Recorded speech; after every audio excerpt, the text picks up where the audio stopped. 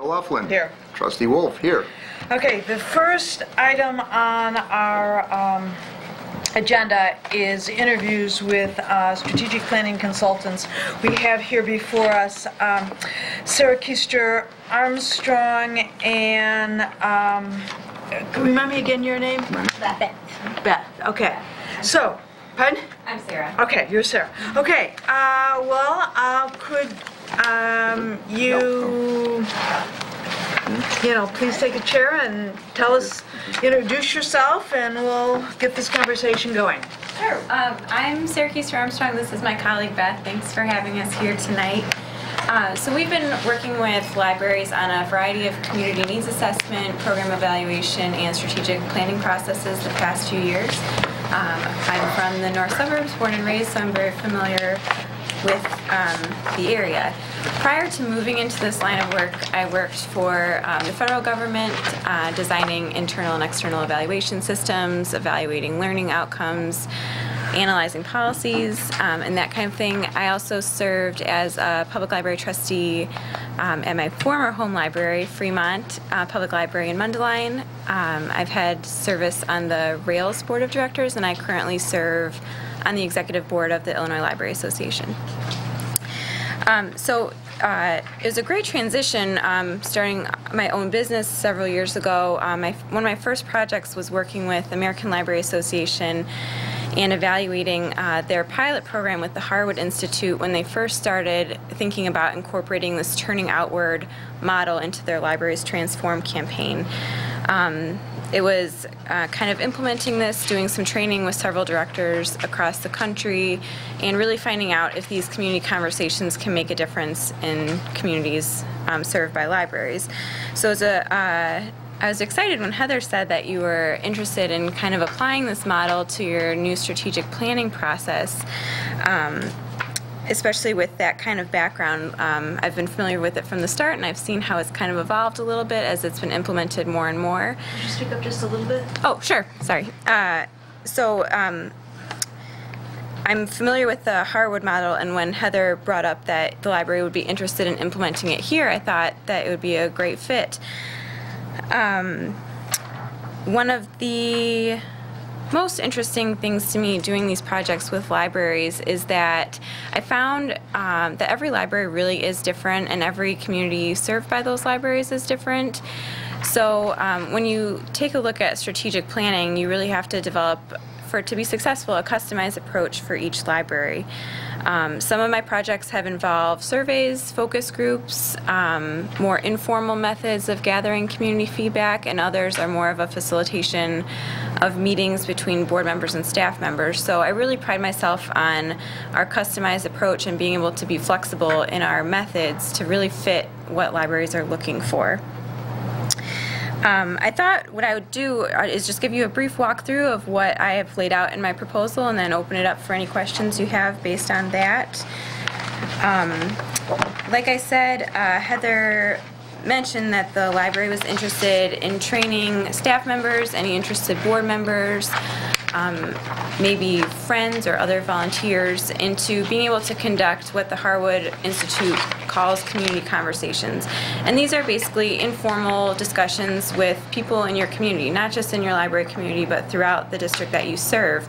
So it could be talking to people at a PTA meeting, at a municipal meeting, at a school board meeting, maybe a soccer practice, and really reaching out into the community and finding not just about how people use the library, how they might not be using the library, but it's a more aspirational approach in looking at the community as a whole.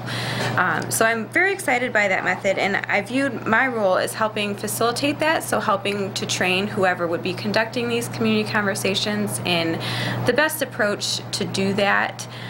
It is a certain skill set that you can learn to be able to ask questions that get people to open up and start talking. To facilitate that, help coach through the weeks that we would be holding the community conversations, but also to help with a data collection process at the end of it.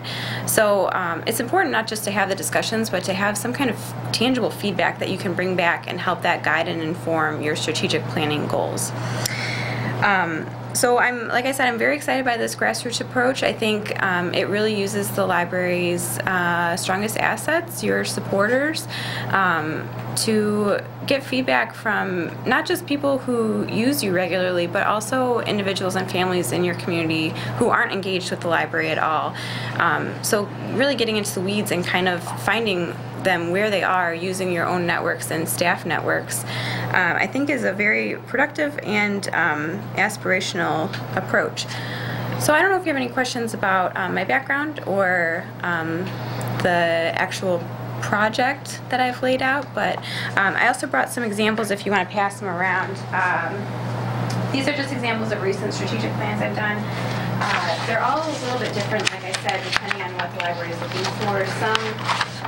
This one I finished with Addison a few months ago. They really just wanted a one-page document that expressed the purpose of their library, what their core values were, really why their library existed. So that's why this one is one page. Fairly non-traditional. Okay. And then there's a couple more that are kind of in the mid-range. Forest Park and Ella Johnson, which is a small library out in Hampshire.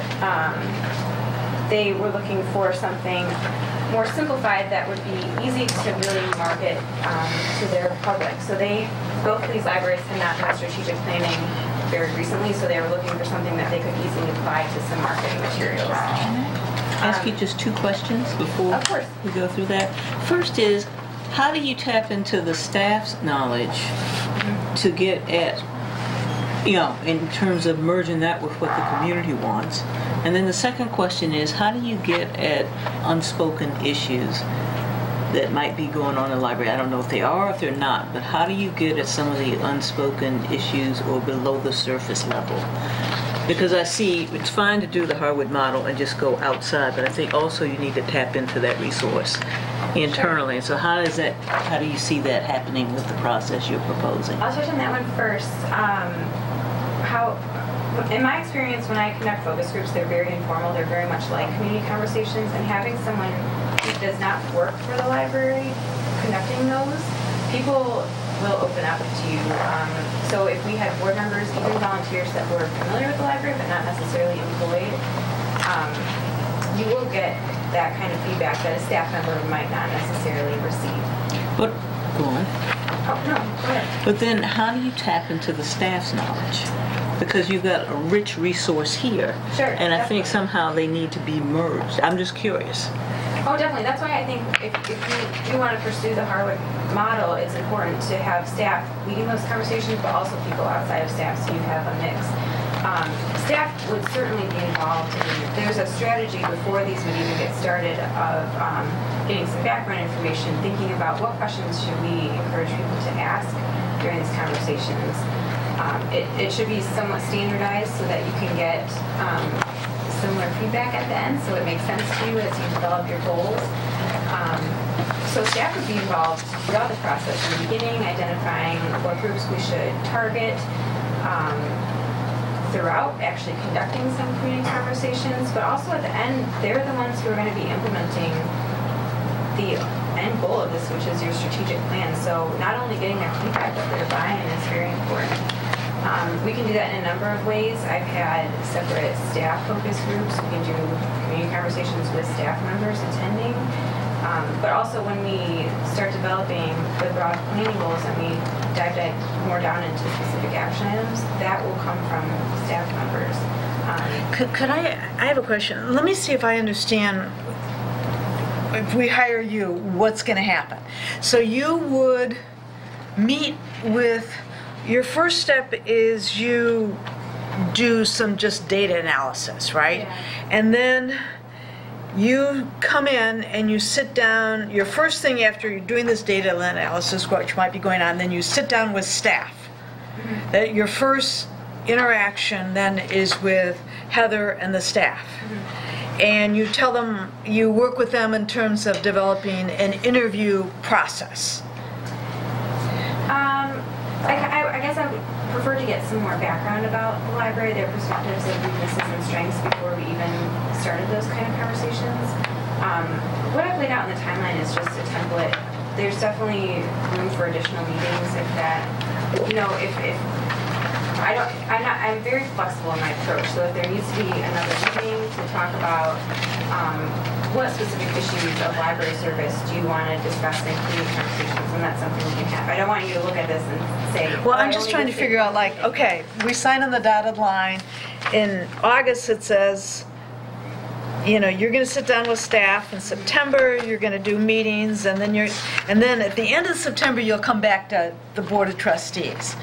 Is that your understanding? You're saying, well, it might be different than that if we want it to be different. But I guess we're looking for direction. Sure. My point is, I don't want to say I'm going to have one meeting with staff in August and come back to you in September. Maybe we need 2 meetings in August. I don't want to be that specific that it doesn't give us some leeway to really do the project well. I'm not that rigid. So the first thing in any good project is you need to get some background information. So looking at demographics of your community, how has it changed? What other community needs are there in the community that perhaps are not being met that would be a good fit for the library? What are your internal statistics like? What do people say when they come to your programs? What does your surf data look like? That definitely needs to happen first. After that, talking with staff, getting a feel for the culture of the library is important. Before we even turn outward, you have to have an understanding of what's going on here. So that's how I would spend August, talking to staff, strengths, weaknesses, where can we improve, how can that help guide what we're asking in these smaller community conversations with the public. So in September, if that happens to be when we come back to the board,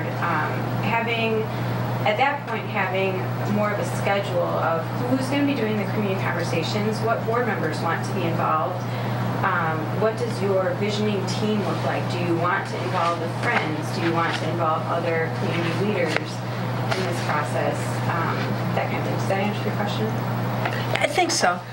Okay, I was just sort of trying to get a sense of, what actually happens. It's more organic, basically, just kind of evolving it as you go along, as you get to learn us, and we get to learn what you're about. I don't want to say I'll come to one board meeting and end it there. Maybe we need 3. I don't know. Right. You'll see as the process goes. Well, I think you had some questions. Did you? I have just before we. Okay. These last I don't want to jump ahead. A little bit more traditional. Okay. There's more specific items in here, so it's just showing you a variety of products that I've What is your target for the number of participants in sessions? That's a great question, and I've been thinking about it a lot. I don't have definitely more than 100 people. As far as number of sessions that go, though, it depends on what groups we might be targeting to have these conversations. So if someone can talk to their neighbors and it's a group of 3 people, that's certainly very valuable. But you might have other instances where you go to a school board meeting and can talk to 15. So I can't comment necessarily on how many sessions, but I think it's more important to develop a strategy that we're really looking at a broad cross-section of community members. And then, as I mentioned, looking at library data, perhaps you notice that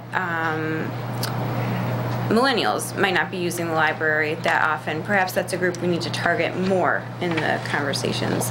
So I don't have a set number. It's not like a scientific study that, N equals 400 and we're going to get what we're looking for. But definitely more than 100 people. So there's some standard audiences that you tend to suggest or recommend in addition to what we may have in mind based on your experiences? Oh, sure. I don't know what you have in mind, but I would love to have groups targeting teens especially. That feedback is hard to get with traditional feedback methods. They don't fill out surveys and they don't participate in focus groups. But I found even having, for example, a high school student serve as an advisory member about either recommending how we can talk to their peers or doing it themselves.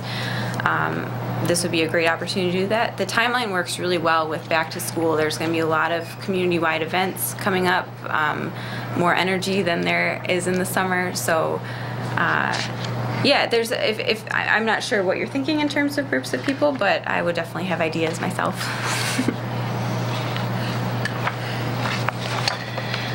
Should I ask a question from Jan at this point? She asked,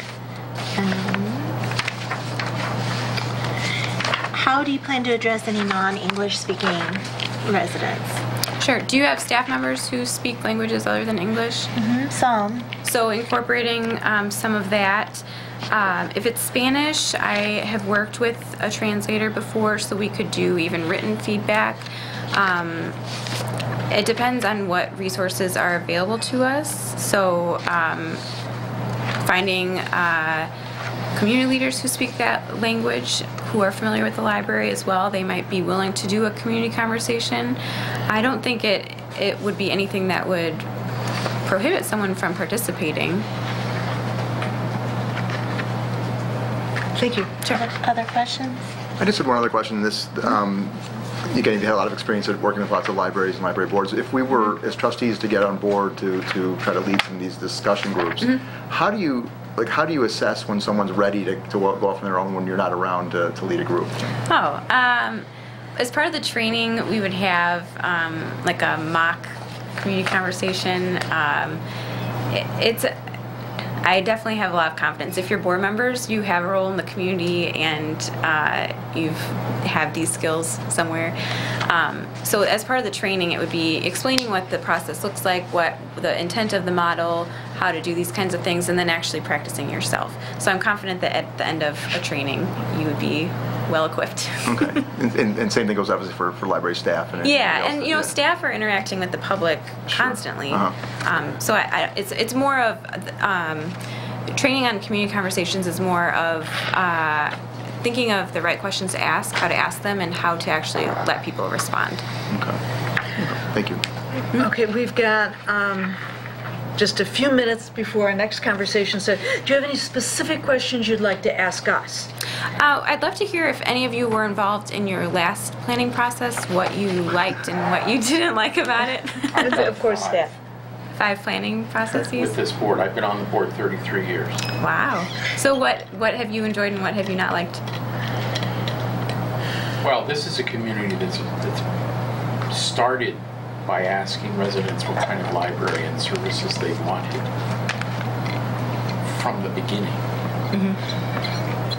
So that connection already exists, and that's part of the resource that Lisa was talking about. We have, for example, a teen board. It already exists. We have a teen room where they conduct activities. So there's a lot already here to build with. I don't mean that you don't have these kinds of resources. Just because you have a teen room and a teen board doesn't necessarily mean that you're getting feedback from people who are not engaged with the library, which is why this turning outward model is valuable. Do you generally do a presentation with each group so that they're on a level playing field and have some, maybe a 5-minute overview of the Wilmette Public Library? With each community conversation? Yeah, and the reason I asked it, I did the Chicago Culture Plan in terms of facilitating the community meetings. Sure. And it helped to put everybody on a level playing field to exactly know what the library currently does, because a lot of them don't. Oh, sure. That would be part of, I'm not going to be present at the community conversation, so this would be part of the training. But it was just a quick PowerPoint with statistics, here are the resources, whatever, so that it was standard across, so it didn't take too much time. How long do the meetings take? Because you mentioned going to a school board meeting, so how long is the dialogue? It could be 10 minutes, it could be half an hour. They're organic conversations. If it's a couple people, it probably won't take that long. And I don't mean that you need to present at a school board meeting, but it's a nice opportunity to informally bring it up with people. It's just an example. Thank you. All right. So, thank you. Sure. Thank you, sir. Thank you so much, Sarah. Do you need the samples or can I? Some of them are not available publicly. Thank you. Well, in a moment.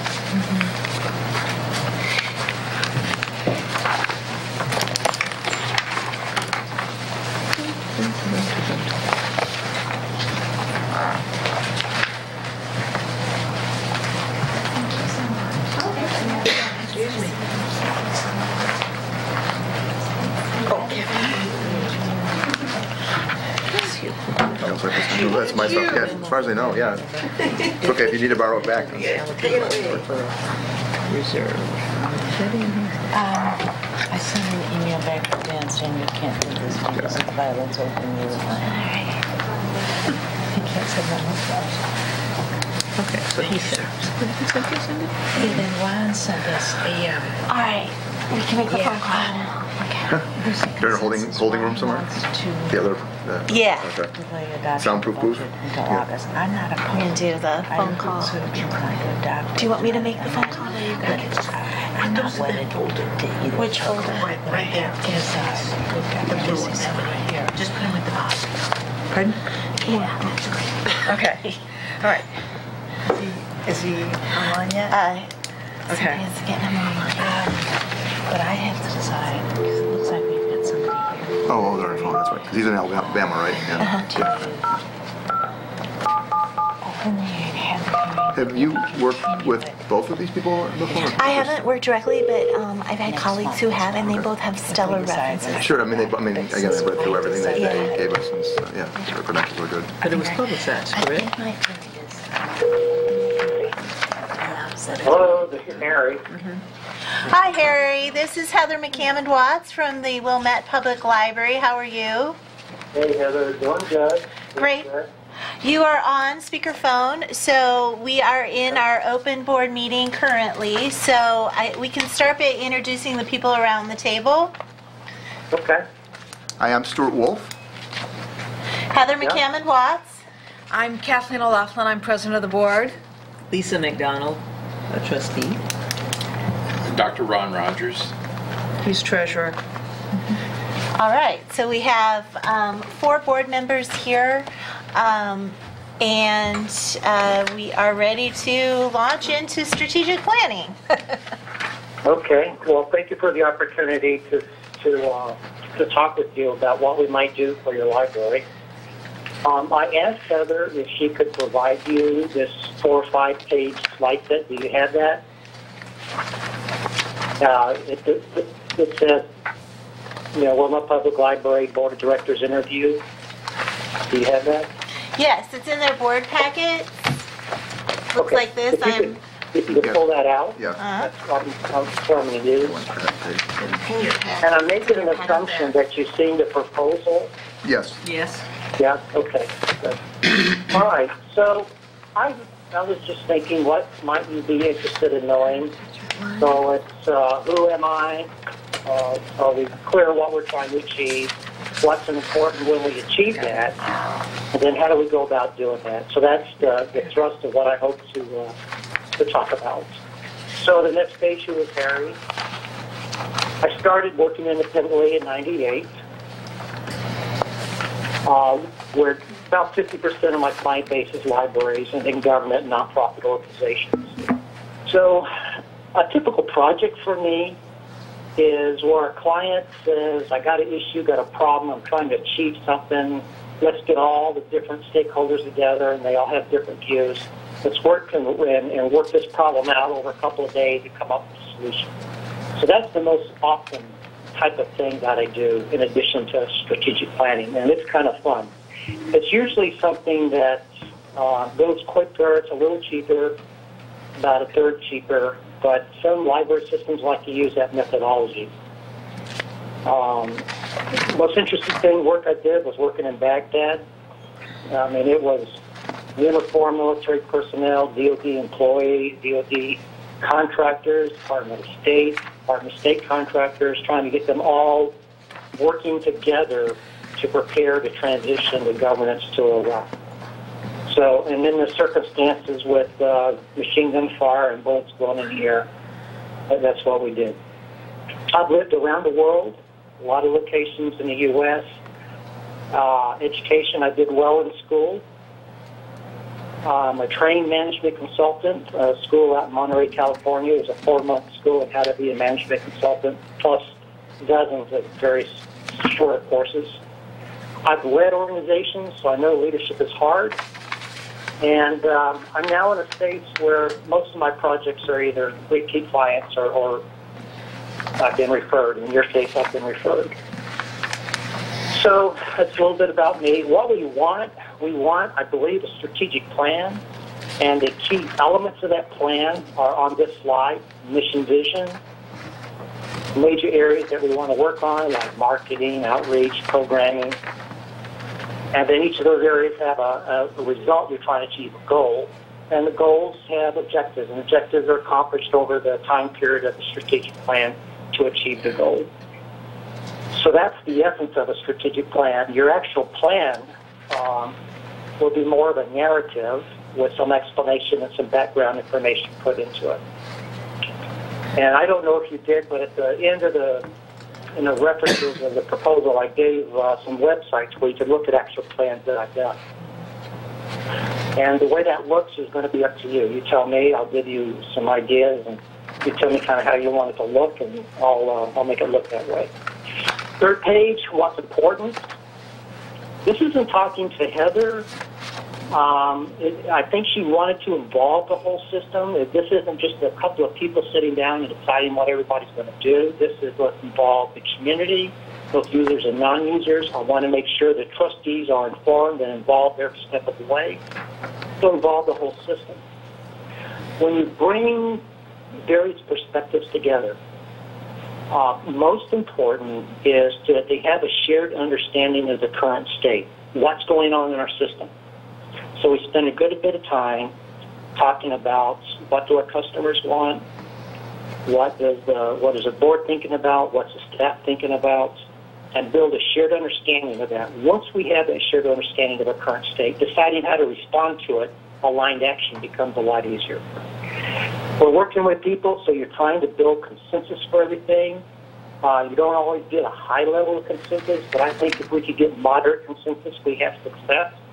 And that means my voice was heard, the process was fair, and I can live and I can support the decision. So the things that we decide upon, everyone might not be for it, but they understand how we got there and they can support it. So that's what we strive for, to moderate consensus. And that fourth piece on the bottom right is future common ground. We're going to try to find out what the common ground is among all these constituent players and make that as large as possible. And that's the area that we do the work in for the strategic plan. All right, that last page, how we make it happen.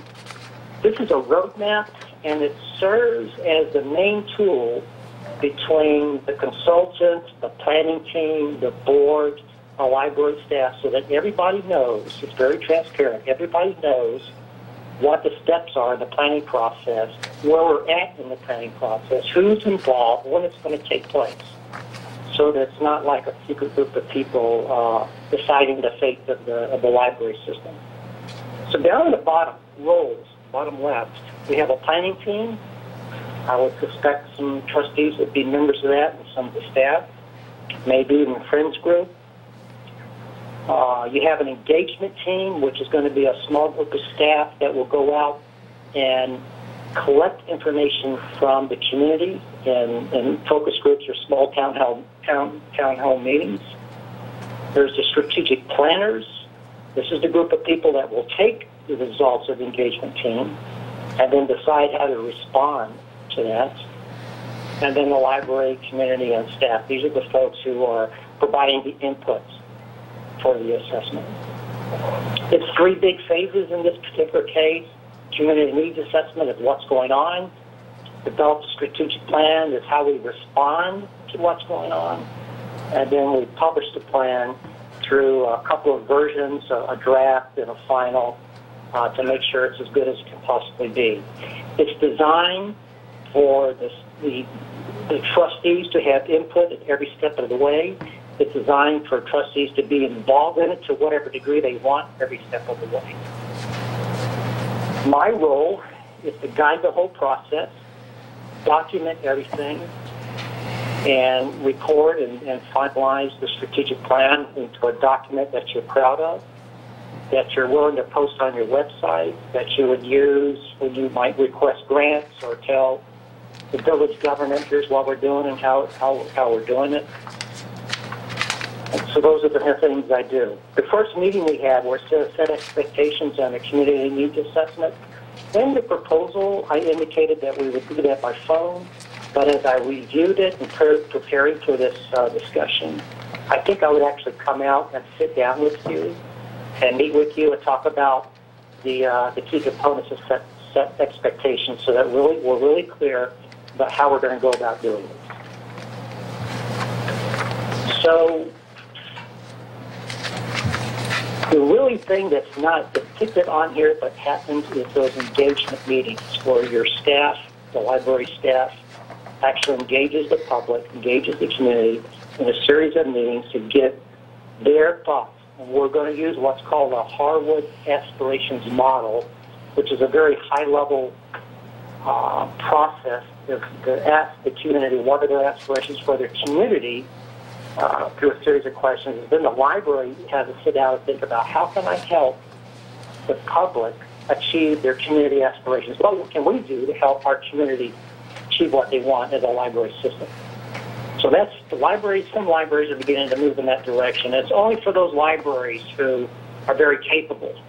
It shouldn't be for a library. You shouldn't use a Harwood model if you're struggling. And if you have good, solid leadership, good governance, you have a high-level engagement with your community already, like high usage, high library card owners rates. You have the resources and funding, then you're a candidate for the Harwood Aspirations Model.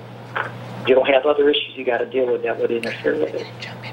And the little bit I know about you in my discussion with Heather, that's the case. You're kind of one of those top-tier library systems ready to go to the next level. Harry, this is Kathleen. That's what I want to sort of jump in here at this point because we actually only have 10 more minutes allocated to this section of the meeting, and we have a hearing that will take place at 7:15. 8:15 your time. 8:15 your time. Any event, 10 minutes from now. So at this point, I would like to ask board members here if they have any questions of Harry. Jump in here. Stuart, Lisa, Ron, Dan? This is Ron Rogers. My initial question is, what do you see as the optimal size of meetings with community representatives, and how many of them would you expect need to be held? Okay, so which are you referring to, the engagement team meetings or the strategic planning conference that we actually have? Or drawing information from people in the community. Okay. If you have a staff of maybe 2 or 3 that will run the meeting, then I'd say 25 to 30 for them to handle that. And I'm approaching it from they're not facilitators. They don't do this for a living. And we need to upload them for success. So a smaller group, like 25 to 30, would be what I would consider max for maybe 3 of your staff to manage. And part of my job is to prepare your staff to be able to do that confidently. Does that answer the question? Yes. Yeah. I have a question here from Jan, which is, how would you get input from non-English speaking residents? Yeah, a couple ways you could do that. The one way I've had the most success is you go to a public gathering place, a mall, a theater, someplace where you know people are going to be, a farmer's market, for example, and you have the questions on a little clipboard. You just approach them and say, are you a member of the library? And if you find ones that say no, then you say, well, look, for a $10 gift certificate to Starbucks or wherever, I'd like to take 5 minutes of your time and ask you some questions. And then you get their question.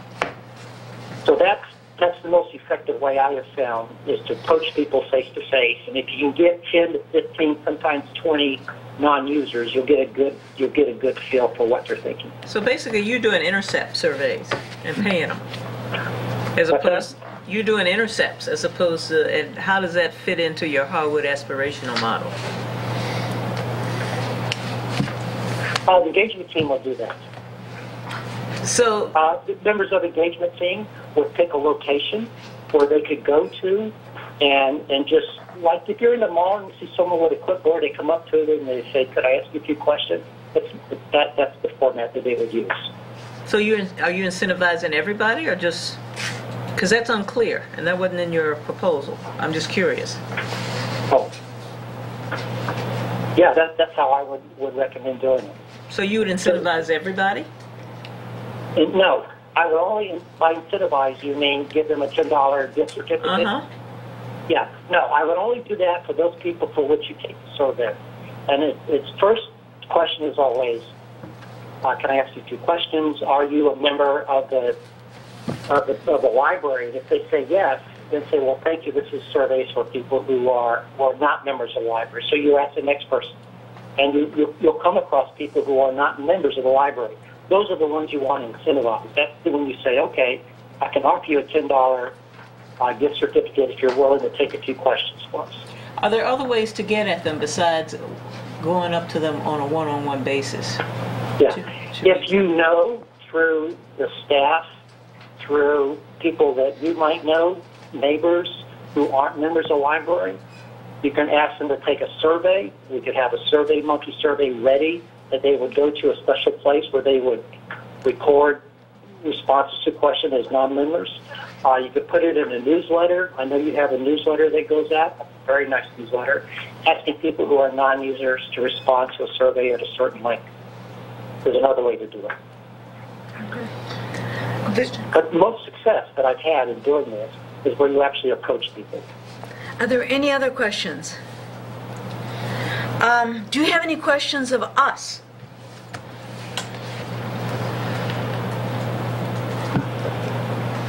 No, when I first talked to Heather, she told me the things that I was interested in about the board, in terms of you working together and your how long you serve and how you operate. So I'm comfortable. I assume you want to be involved in this process. Is that correct? Yes. We have a board culture that we tend to do things as a group to the extent possible and consistent with people's other commitments. Yeah, okay. So a couple of board members, for example, would be members of what I would call the strategic planning team or strategic planning committee. Is that right? Probably the whole board, at least initially, until we sort ourselves out a little bit, possibly depending on areas of interest and time available. But we would initially start out with the whole board. So okay. So you'd probably be in on a set expectations meeting to get clarity about exactly what's going to happen and how we move forward. Okay, good. And you'll probably be 100% attendance in what I would call the strategic planning conference, the two half-day meetings where we actually frame the strategic direction. Yes? So who compiles all the data that the staff, the team brings together? Is that the strategic planning group, or do you compile it? The staff engagement team would compile the data. After they finish their meeting, whether it's 90 minutes or 2 hours, I'm going to provide them a format for how they capture the data using flip charts and computers. And then that data will ultimately come to me from all the different groups to coalesce, do a little analysis of, and then produce this community needs assessment report, which will consist of the staff engagement results and consist of the focus groups I would do with the library staff myself. Okay. So it's a shared responsibility. The staff will do some of it for each of their groups. Then I would do the consolidation. Okay, well, thank you, Mr. Christensen. With that, we'll have to end this call at this point. As I said, we have a public hearing that we're conducting at 7:15. It was a pleasure to speak with you, and we will be in further contact. Yeah, I'll contact you later, Harry, and give you an update. All right, thank you so much. Thank you. Good. Thank you. Bye-bye. Bye. Okay. In 2 minutes, we're going to start the public hearing, and I'm going to pour myself some more water. Okay.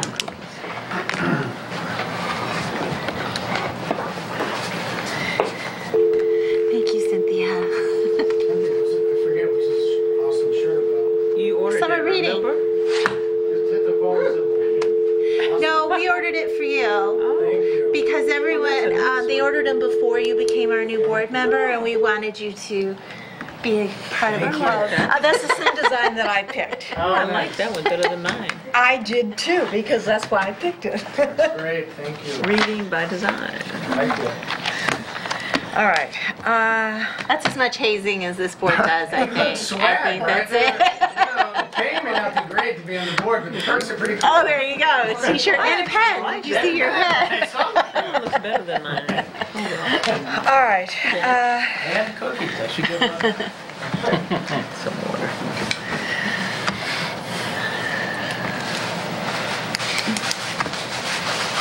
Okay. It's 7:15, and we're now moving to the part of the meeting where we're having the budget and appropriation hearing. What we intend to do this time is have a hearing,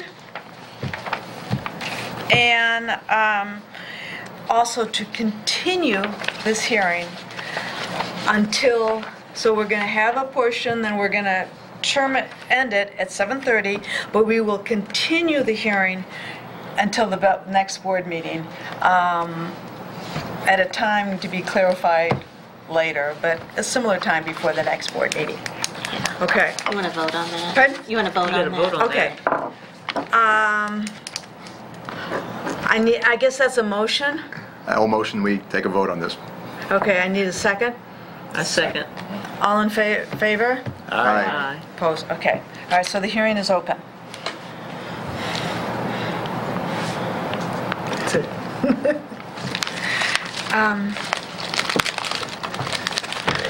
So, is this a time to hear from the public, or is this a time for open We've discussion? never had anyone come. Yeah. We have one member, but we maybe not for the hearing part. Excuse me, sir, did you sign the form? Oh, no. Where's that? Do you have a public comment part of this? Is public comment part of this? Or? Yeah, but no one's ever come. 15 of the 30 years I've been here. Right. So we usually just sit and chit-chat. Okay. But you're still on camera. But we are on camera. Usually we're not. So, is this a good time to talk about the budget? No, because we're waiting for public comment. Okay. We get to talk Under action items. under action items. Got it. Okay. But if you'd like to talk about your vacation plans, that's fine. Right, sure. And I do like the T-shirt. That's the one that I picked. I'm gonna take it off and way to camp. It does look nice. I assume you already got one. Pardon? I assume you already have one. Yes. Yeah. And you are going to you're going to be Grandma Camp. Yeah. Next week is Grandma Camp. So- Up in Michigan? So what is Sailing lessons. what does that involve? Sailing. Oh wow. For you. And then I decided, since she's from, Kalamazoo now, that no trip to Chicago is complete without a trip down to Devon Avenue for some Indian food. How old is And she again? She's 12. Oh, wonderful. And maybe yeah. some sorry window shopping, and maybe even buying, sort of a bright cover-up or shirt or something, wandering in one of the You're an sorry awesome shops. grandma. Hey. Because Devon Avenue is not like any place. Oh yeah. And you've been there. I have. Yeah, it's It's wonderful. different. Day and so I have a physical fishing. It's summer evenings, so it should be Oh, I've got water, thank you. people out on the street. I mean, I wanted it. Time to people out. Oh yeah. It's just just the energy is phenomenal. And just a wonderful neighborhood. It's great. I don't think I got this. Was this an email I should have gotten? I don't think I got this one. I don't know if it's on this. We've never had any. There's too much from my view. I just did my Open Meetings Act training. Thanks for sending the link. So I think we are in an open meeting, right? Yeah. Yes. Okay. So I can. Was it inappropriate to pass out? It's also on video. Good. So, just for new business, just so you guys know, on that health insurance, I just have an update. If we wanted to share with everybody, consortium was kind enough to put thank you. my request on their agenda. The WIN Consortium? The Wellness, our Wellness wellness, Wellness yeah. insurance network. Great. yeah, and Thanks, Dan. sure. Is there Let just it one read. page or 2 pages? 2 page. So I only have one at a one. time. Got it. And so I had put in the request, and they put it as the Wilmette Public Library rather than a particular trustee to say, can we offer health insurance to part-timers? And can we consider opening up the consortium of local governments that buy health insurance to other units of local government? So this would be under new business, right? That's what you're saying, you can talk about it. And Dan, do you have any idea, based on what the consortium insurance rates are and the relative coverage, how that compares to the current plan that the library is covered by? So I think we're in the plan now. We're in that consortium plan. Right. And so I think that We need to trade pads. generally, the more scale you that one? get, the better rates you can negotiate with the providers. Right, because my understanding has been very, we've actually gotten money back from the consortium because the consortium has been very effective and efficient. Yeah. So my hope is if we get more scale with more local Ask her about governments, different numbers. then we can share more savings. Outside of the library systems, you mean? Yeah. Okay. Yeah. That's a function of health and age of the population And he that you says, would be she says, insuring actually, in terms of that risk pool. is- Right. So they have something like is we received in 1,000 October, insured lives, maybe 1,400-ish as I a recall. refund from WIN. And so But that only what I happens, understand is that once you doesn't get to happen like every year. No, just sort of random stuff. 10,000 insured lives, you And then, of reach course, this- critical mass that's with some bequest. providers. We can get even better rates. Well, it's self-insured, isn't it? Correct. WIN is self-insured, so. Yeah, so we pay the providers directly, or rather the Wellness Insurance Network. And so what we pay the providers is a function of what Golly gee, we're I'm able to thirsty. negotiate. I think it's great that we're self-insured, so we're not padding the profits of an insurance company. But because they're self-insured, do we not absorb the risk within that self-insurance in terms Yes. of? But luckily, we're a bunch of librarians, so it's a very Right, low risk yeah, pool. yeah. Except for renovations, yeah. It's an incredibly low risk pool. I mean, generally, there's some libraries that are part of a municipal system, and then you're piled in with Oh, yeah. police and fire, and that's much higher risk Risk pool. pool. Right. Is that for health too, or is it just sort of like workers' comp? Because this one I think is just health. Just health. Just health, we're just talking Yeah. about health. Yeah, so now I think we've all got the same chance of bad things happening. No, it's very different Well, no, based on but- profession and everything else, so. Yeah. Librarians, generally speaking, are less inclined to be big risk takers, which means that the risk pool is impacted by who you're serving. The question that has to be considered if you're looking to expand the pool is, are you taking on groups that have a higher percentage risk takers? There are no librarian skydiving clubs that I'm aware of. Like, for example, Yeah. I was going over the numbers with Yeah.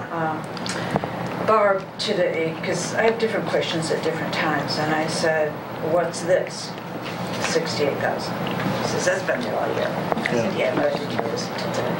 And that was a refund of 48, part of that was a refund of $46,000 from WIN.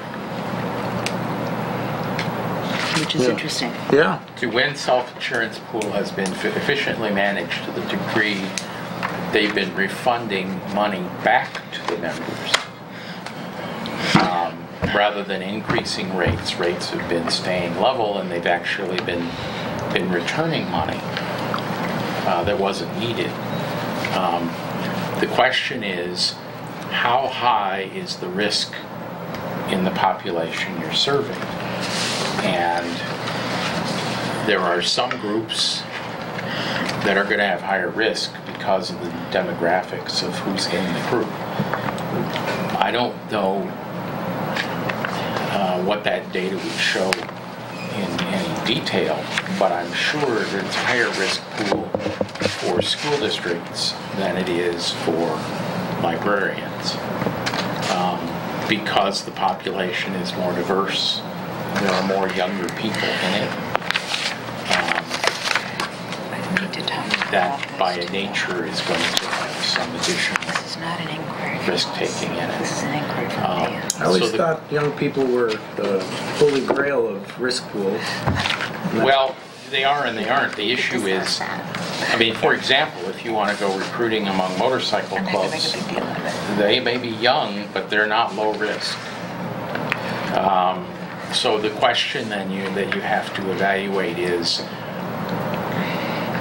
what types of expansion would have populations that have the same level of risk or similar risk levels to the group you're already serving, which is working smoothly and has actually been using the system. I've been going nonstop since, than what we assessed ourselves as members of the pool.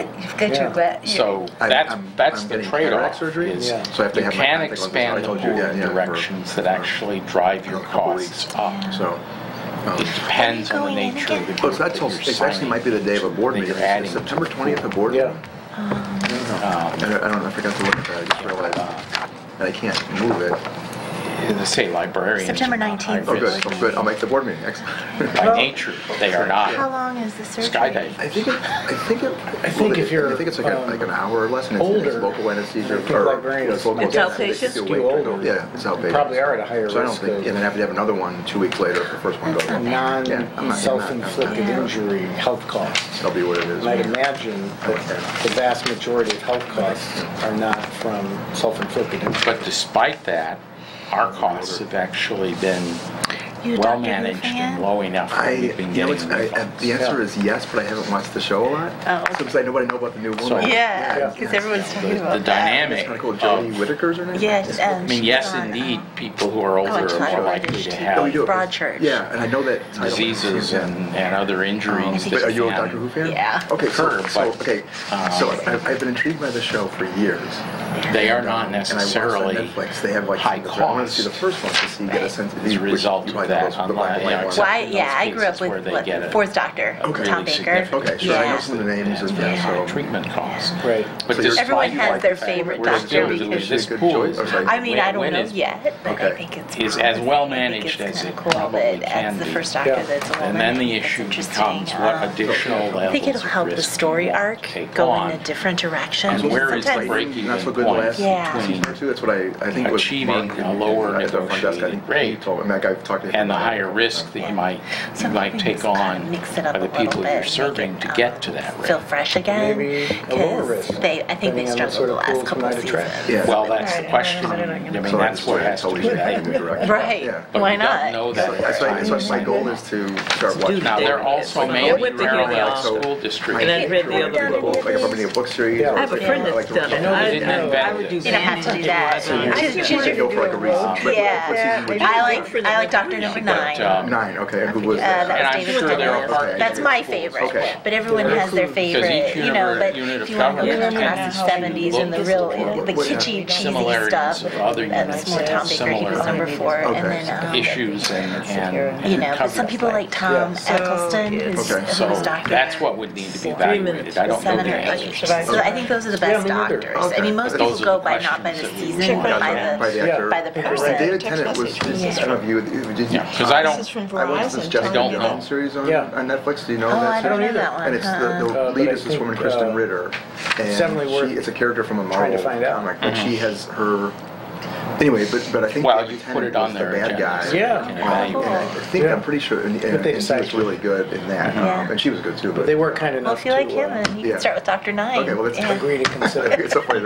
Okay, well, I will try because I've been very curious to dive in. Yeah. Are we at a point where we want to continue the hearing to next? Yeah, that's what I was just sitting. I so move. Okay, second. All right. So there's been a motion to continue this hearing. Do we get to use the word prorogue? Does this mean prorogued until the next meeting? Beats me. Any of that? You just want to use some I Latin. do. Okay, this meeting is continued, closed, and continued until, You can't use the word close, continue Continue. to the next well, it meeting. means like, It's a hearing. Yeah, comes to an the meeting has not been closed, it's to be continued, part two. continued, part 2. And just one side question about the insurance you were talking about with Ron. If we open it up to other bodies of government, do we have to open it up to every body of government, or can you? Can we raise an issue with Why don't we have a discrimination or discussion on something? this and let Dan Oh. report on this Well, under the new business at the end of the okay. meeting? Okay? The WIN board would That's have to Wynn's doing make it. those, have some judgment about that and make a recommendation. Oh, Okay. I was just- okay. Yeah. My question was, what if All right. the police? We don't. By the way, I would also amend the motion that we just made, that the hearing in August begin at 7:15 Okay. on the date of the board meeting, Yes, so that 7:15 that's is- in the record. Yeah. And we'll post it like we normally do, but legally, we have been informed that we don't need to do the paper and all the legal posting.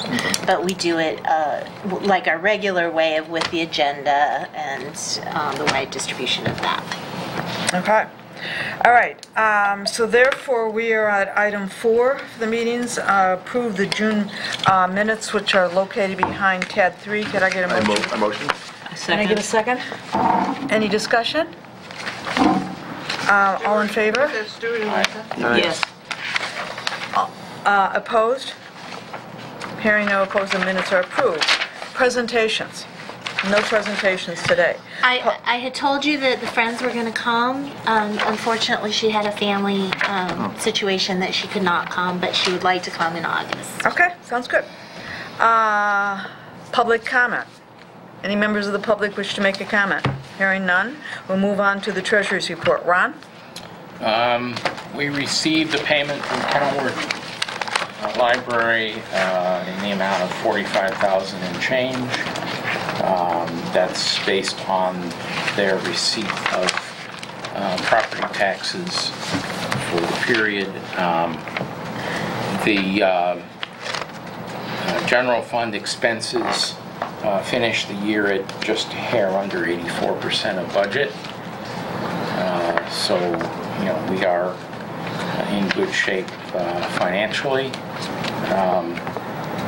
Our largest expenses of the past month were computer view with continuation of the upgrading of new computers, the wellness insurance network for about $35,000, and miscellaneous other things primarily related to books and computer services. Based on the information that was in your board packet, I move approval of the bills and salaries for June. Been a motion and a second. Any discussion on the bills and salaries? Just one quick question. What is Demco? That's a library vendor. They do mostly our library supplies, like all the tags and the spine labels and the tape and all the Got it, okay. all that nitty gritty stuff. Infrastructure. Yeah, I guess, okay. library supplies. Okay, thank you. Any further questions? It's been moved and seconded. Stuart, could you call the roll on that? Oh, sure. Okay. Trustee Johnson. Aye. Trustee Rogers. Here, I Trustee McDonald. Aye. Trustee O'Loughlin. Aye. Trustee Wolf. Yes. Okay, moving on to action items. Strategic planning consultant. Well, we heard from Sarah Keister and Harry Christensen.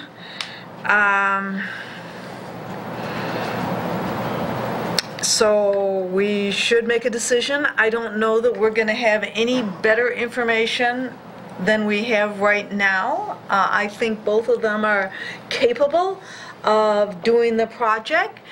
I think they bring strengths. Each of them has separate strengths that are intriguing. I think I would be comfortable with either of them, quite frankly. So with that somewhat wishy-washy statement. I think it's a fair statement. I echo your sentiments that they both seem very qualified, with the big difference being that, unfortunately, with Harry being out of town, his expenses would be more than for Sarah Keister. So So yeah, so I feel the same way you, but I'm inclined towards the more cost-effective of Sarah being in proximity, and also not just the cost, but also by her therefore being more accessible physically if we need her, as she pointed out, for a second or third meeting. But I think we have a much better opportunity Could you speak rather Christensen to get a more a fresher look. I was impressed by what I perceive as a lack of discipline and detail in the first proposal.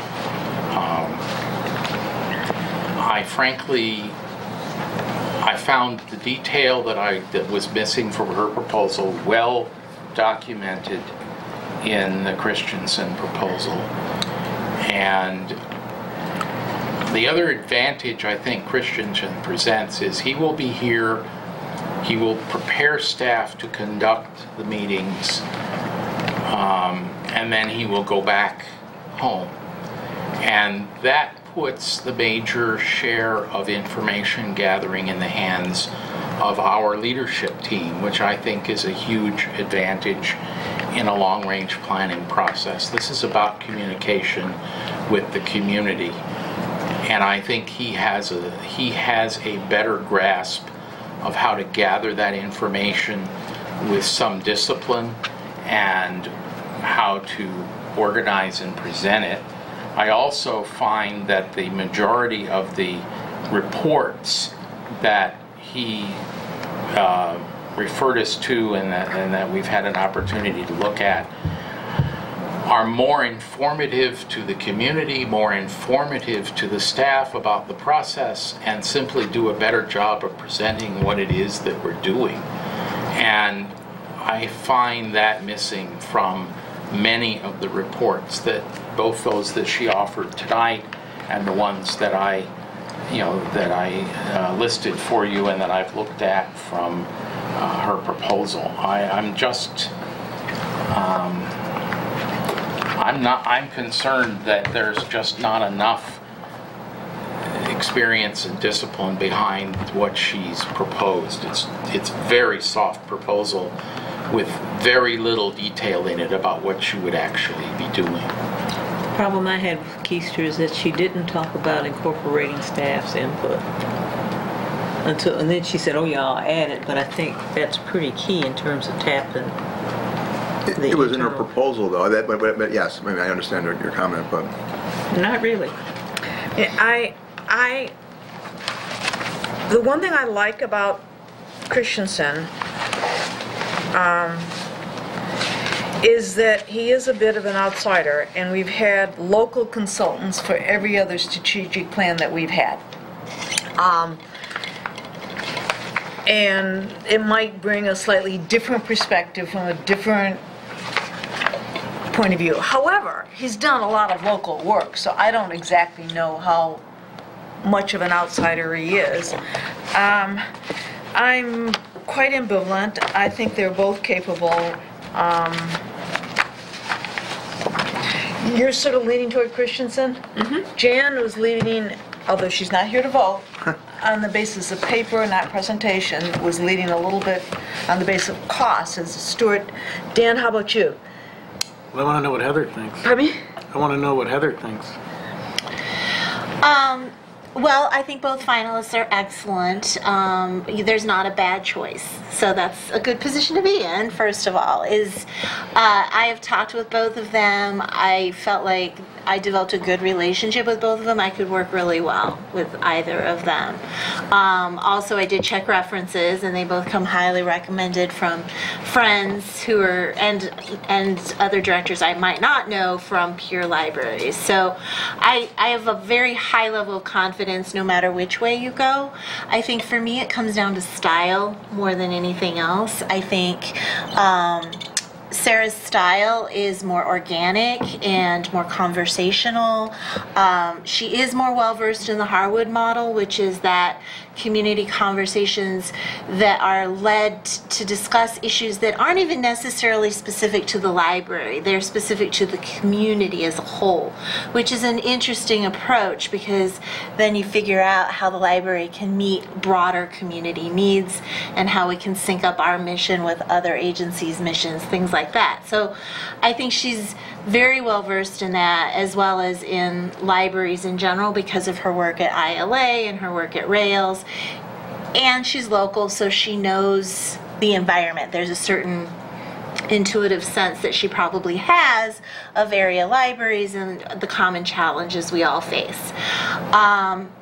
Harry's style is more analytical and more data-driven and more structured, and that also has its advantages. And he's very clear about where the steps are going to be and what you need to do next.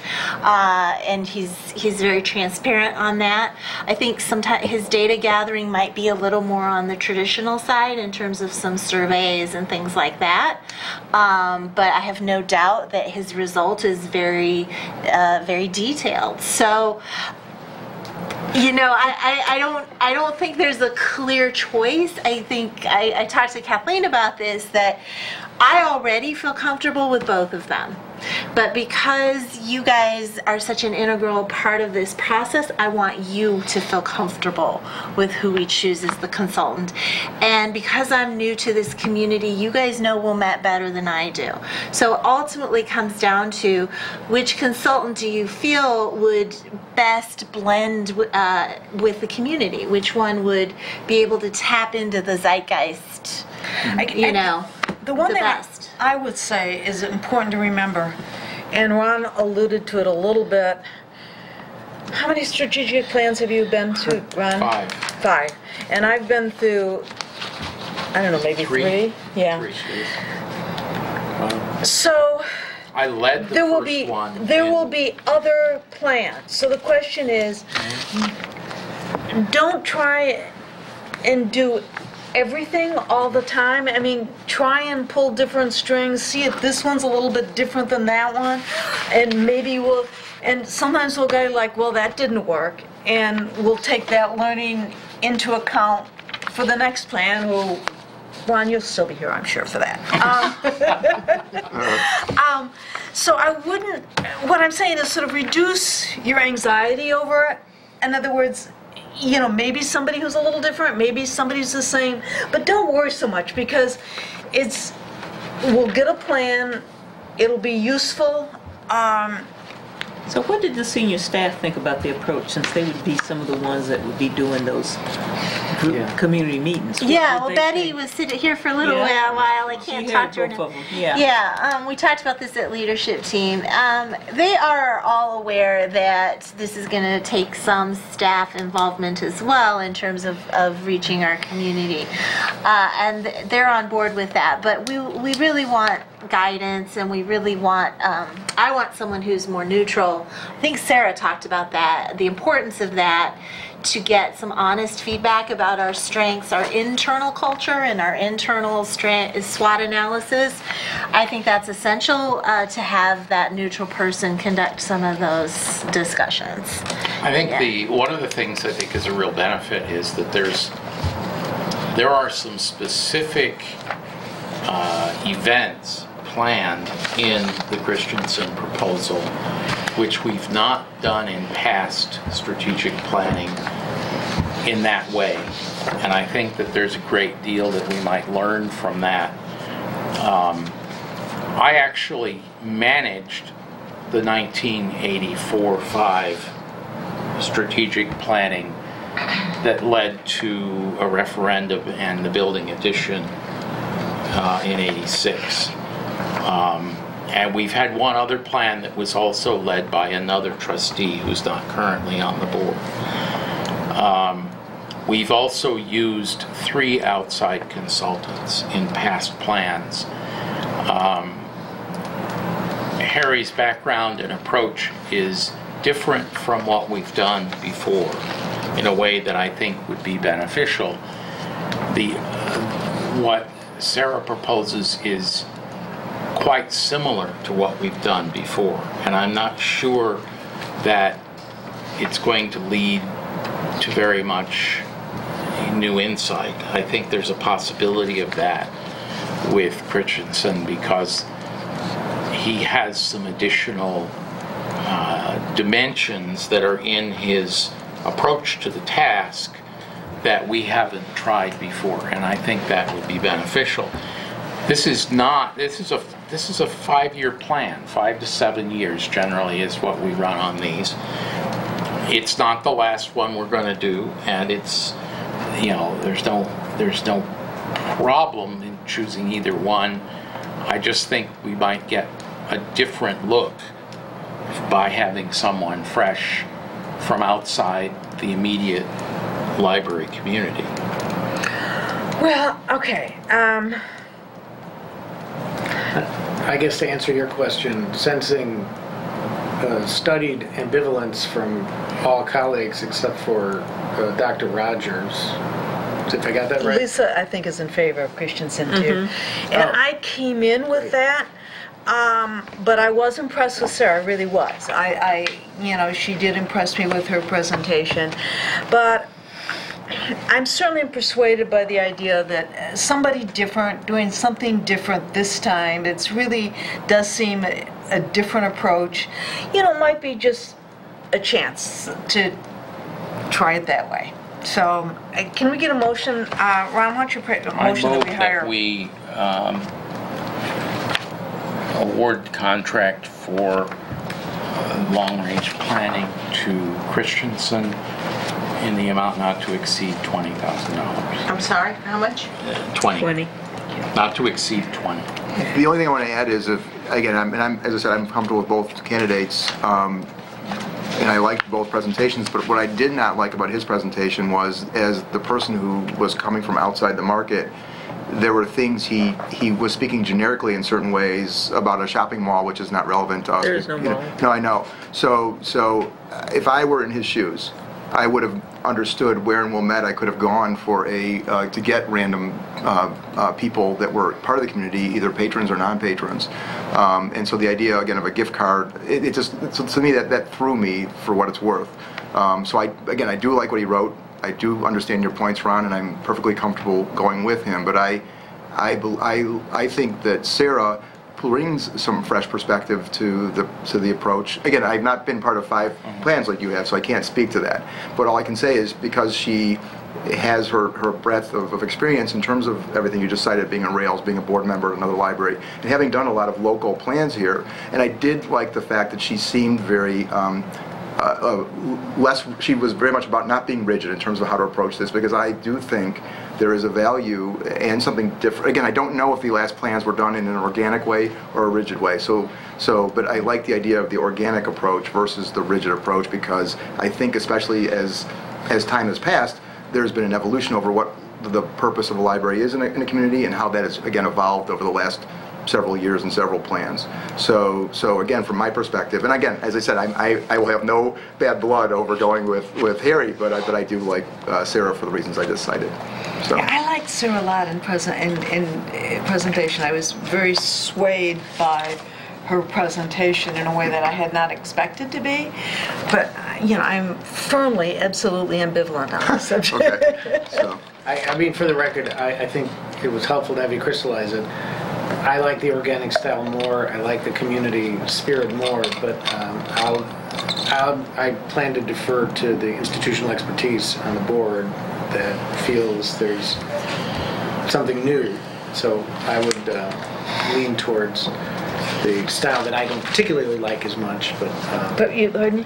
I'll defer. I'll defer to. Well, yeah, and it is. I mean, it does come down to style, I think, and I feel like Sarah has a more similar style to the way I approach problem solving, honestly. So I have and we discussed this, Lisa and Kathleen and I have a, you know, for me it feels a little smoother because she and I share that style. However, I really respect Harry's style a lot because And he's it's produced different some from mine, and so it could produce an interesting synergy to provide some of the structure and stuff that I might not. There's no wrong answer. Yeah, yeah. So Right. we got a motion from Ron. Second. I did not get a Okay, I'll second. second, okay. Okay, we got a second. Now we're talking about it.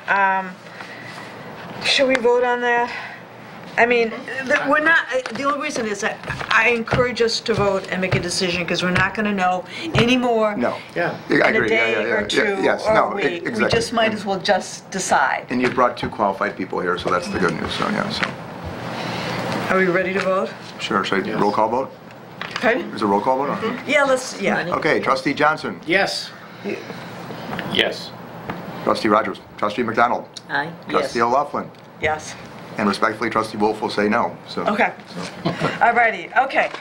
So talk to Harry and let us know if we can get the details right, and we'll assume that we will move along with him as our consultant. The other for question is, with that Park District survey, Mm-hmm. that's a good chance to get exactly, I don't know how many questions, I don't know where that is, to get You mean a it. community survey? Yeah, the one that, in conjunction To with the get the Park needs District. assessment a little To get bit. in terms of who's using Definitely. and not using, even though it's open and you have to pay extra for it.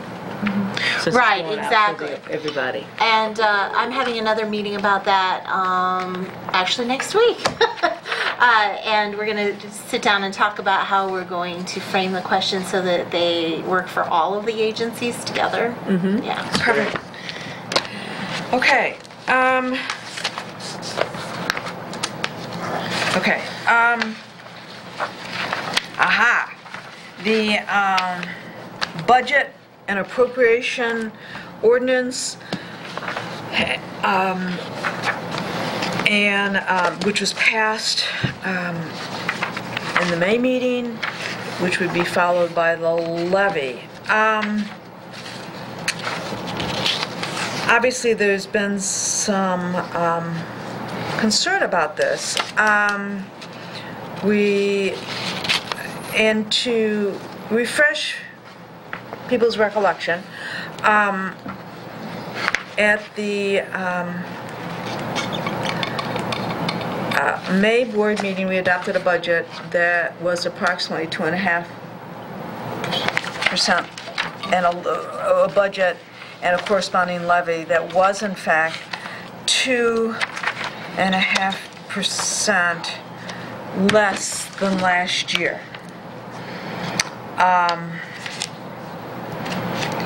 And reflecting the fact that trying to sharpen our ability to budget and accurately forecast our expenses, and also reflecting the fact that there are some salary increases, and given that we are a library, a big chunk of what we do is related to personnel costs. So there's some budget changes there.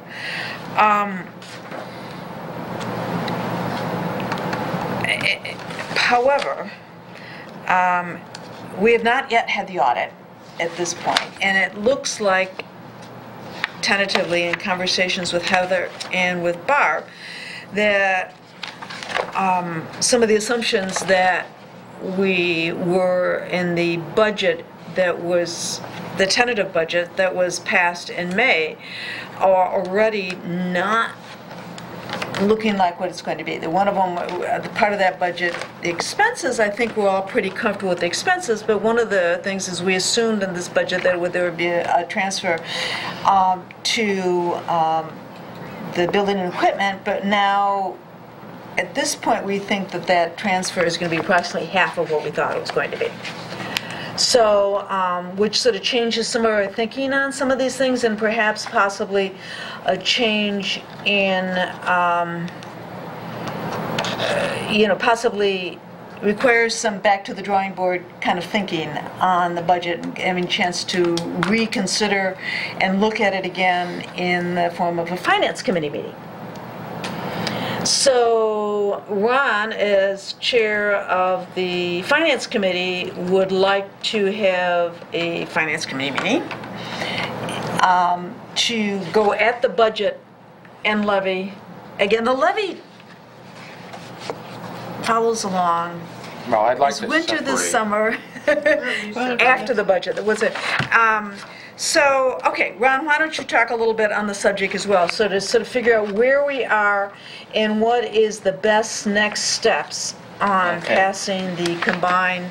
The budget and appropriation ordinance effectively sets the level that we have authorized for the fiscal year, but it does not obligate to spend everything that is authorized. And in addition to that, we don't adopt the levy until September I thought it was or December. October. It has to be approved by November. The levy is due to the county by early December, so it has to be approved by November. We typically have adopted it earlier than that, but the budget and appropriation ordinance does not obligate the level of expenditure that may appear in the levy. And it's the tax levy that determines what goes to the county collector's office, and that's from there that they prepare what goes out to residents in property tax bills. The final numbers for the levy actually are not set until 4 to 6 months after we have taken our action, because the county collector, also known as the county clerk, because those offices were merged, applies an additional 2 to 3%, which we don't determine. That's determined based on past collections. And in some years, our total collections have been 97% approximately. In some years, they've been a little bit higher than that. The county collector looks at that, waves a magic wand, and chooses a number, and sets that for uncollected or uncollected taxes, basically. So the bottom line is that when we adopt the levy and appropriate, that's what sets what the county collector works from. The budget and appropriation ordinance is an early step in that process. It's not the final step. We have a couple of options available. Our business manager would very much like us to adopt the budget today because it makes it much easier for her to conduct the tasks that she needs to carry out in managing libraries' resources and budgeting activity. We could adopt the levy amended. We could adopt the budget and appropriation ordinance with a lower figure for transfer. We could leave that figure where it is and reduce it later in a budget amendment this fall. Either way, the numbers that appear in the budget and appropriation ordinance do not obligate us to spend every penny. In fact, there are some items like the contingency fund, which we never spend, but we have to appropriate it so that if we did have a catastrophic event, fortunately we're not subject to the flooding, but if a tornado came down Wilmette Avenue and did damage to the library, we'd be calling on our contingency fund to address some of those issues, perhaps. We don't know, but we cannot do that if it's not in the appropriation ordinance. Because what the appropriation ordinance does is gives us permission to spend if needed. So what I would like us to do is to plan for a finance committee meeting to look at this in more detail. But we have a choice to make. We can follow the wishes of our business manager, adopt this with the expectation that it can be amended later if need be.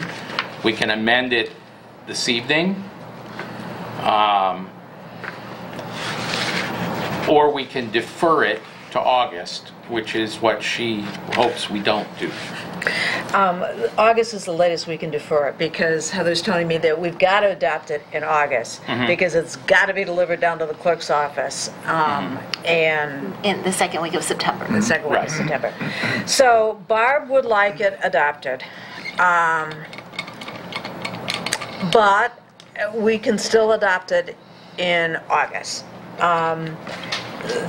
If I might. The budget is a planning document. The one that really requires us to put our thinking cap on is the levy, not the budget.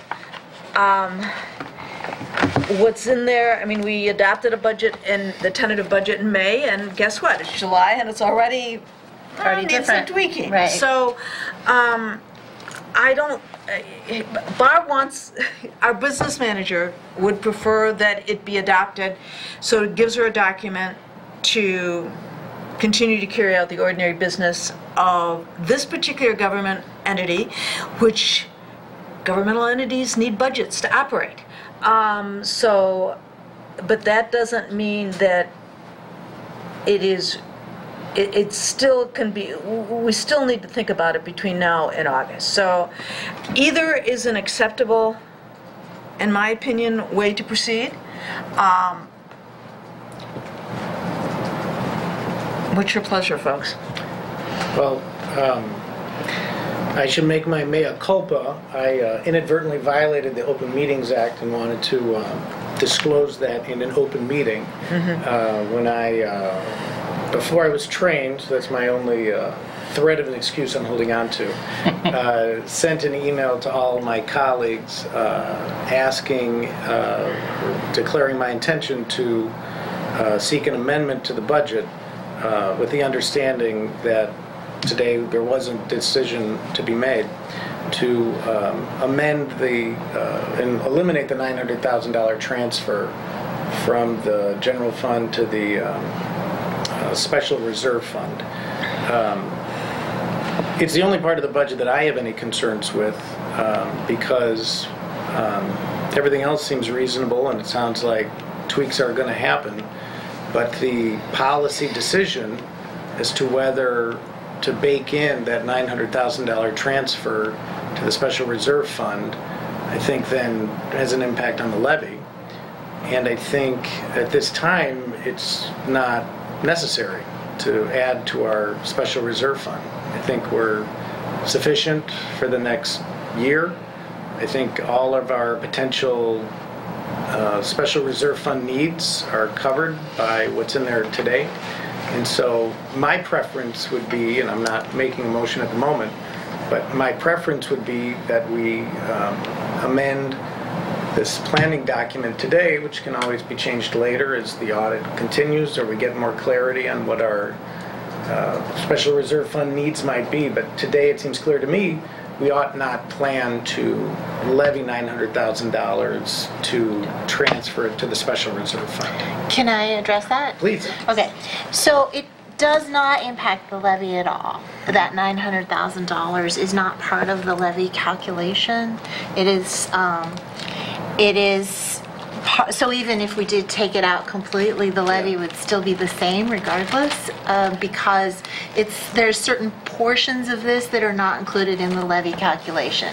That is one of them, our special reserve funds, the transfer, other things that are passed through lines and things like that are not included in the levy as well. Friends expenses and things like that, those aren't included in the levy. May I understand more? So that's helpful. So where does the $900,000 come from?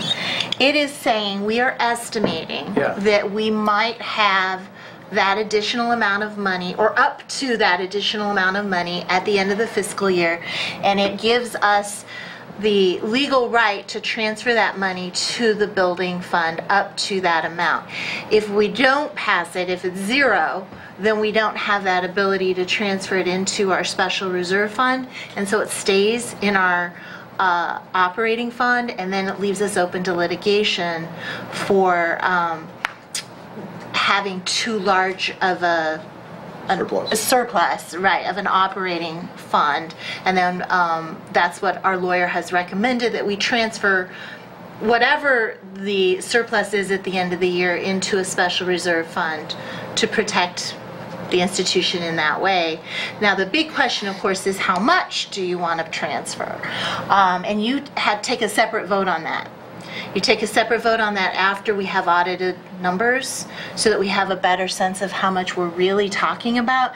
This is based on last year's numbers, so that was the estimate. When I came in as the new director, one of the first directives was to up the pace of expenditures. Our expenditures had been lower because of the renovation and because of the retirement of my predecessor. So the pace of expenditures, particularly when it came to staff, no new staff were hired.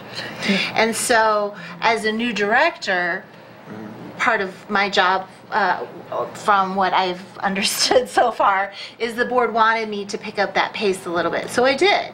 And so now I think realistically we're talking more $400,000 is a more realistic number, but whatever you put in there, that's the ceiling. So it's sort of like the credit card limit.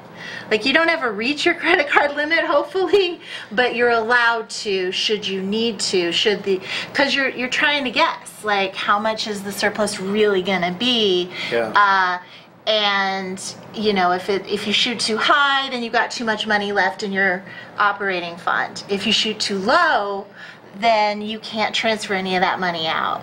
So I hope that clarifies it a little bit. But it sounds like if there's an expected $400,000 surplus, which is better than, that's what we think it's going to be, yeah. Then I think we ought to think about not levying that extra $400,000. And that's a decision with respect to the levy. As I said, right now we're trying to deal with the budget. And Heather did receive those instructions that we depress programming. You know, children's programs weren't taking place. All sorts of things weren't taking place during the renovation. And we wanted to start building those kind of annual things which would be part of the annual budget back in where they had been, because we were spending everything out of the special reserve fund for the construction, but it created this temporary depression, dip in what we were expending, what our normal expenditures were during that period of time. So we need to get back to doing the things we as a library like to do, which is not build buildings, but conduct library business. And so that was Heather's charge, to get the library back running at the level that we wanted it. So we do anticipate expenditures going up, and already in half a year, the expenditures have gone up enough so that we have possibly half, and based upon these expenditures for the coming year, it might be pretty close to in balance. So we don't really know. There is no decision to transfer money to reserves without a board vote. So basically, in other words, we can go on and vote on right now if we want to. C, we can hold off till you've got the audited the audited statements. That's the bottom line. Okay. What we also should, I mean, one of the reasons why the expenditures were lower was that we used the auditorium as a staging area during the renovation, as each section of the library was closed in order to allow them to redo ductwork and lighting and so forth. That area basically had no activity in it. Sure. And we transferred materials to the auditorium so that they would continue to be accessible to patrons, but it also meant the auditorium wasn't usable for programs during, approximately a year. Right. So there were a lot of activities that didn't happen because of the renovation activity that was going on in that space.